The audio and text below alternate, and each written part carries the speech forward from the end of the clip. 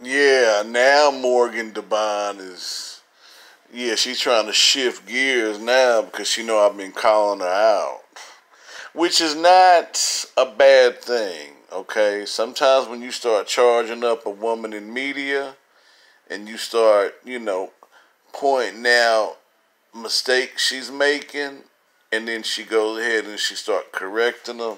What she's doing now is, if you look at Morgan Debaun's YouTube channel, now she's bringing in, she's changed up her format on her YouTube channel, and she's trying to bring in, and spotlight and highlight black female creators, black male creators on her show, which is a good thing.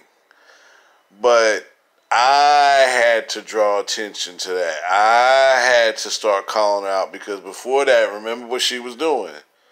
She was just doing all the interviews of herself. So then when the real Mike Wilson start calling her out publicly, you see what she's doing, right? She's changing and shifting gears so that she can start covering herself. So she's like, oh, wait a minute. Maybe I shouldn't just be, oh, he's right. I'm just doing interviews of myself for multiple years. This guy's about to get it all in on me. This is Morgan Debaun, right?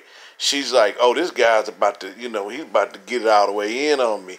I gotta stop, drop, and roll and go ahead and change up my show, change up my format.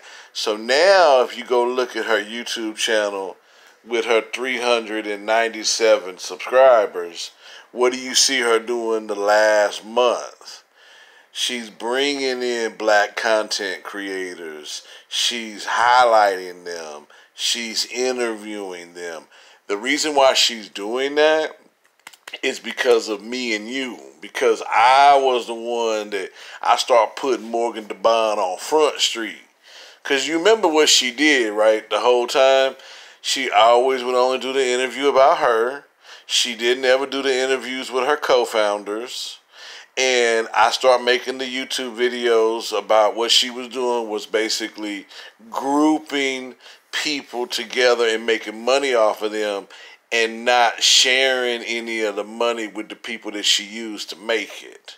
So now, that's what I'm saying. I'm going to invite y'all. Go look at Morgan Debaun's YouTube channel, the one she's shooting out of Nashville. I think she in Nashville because she with somebody. I think she's seeing somebody in Nashville. She just don't come on out with it and tell us. But anyways, I'm good. I'm good with seeing her starting to do good.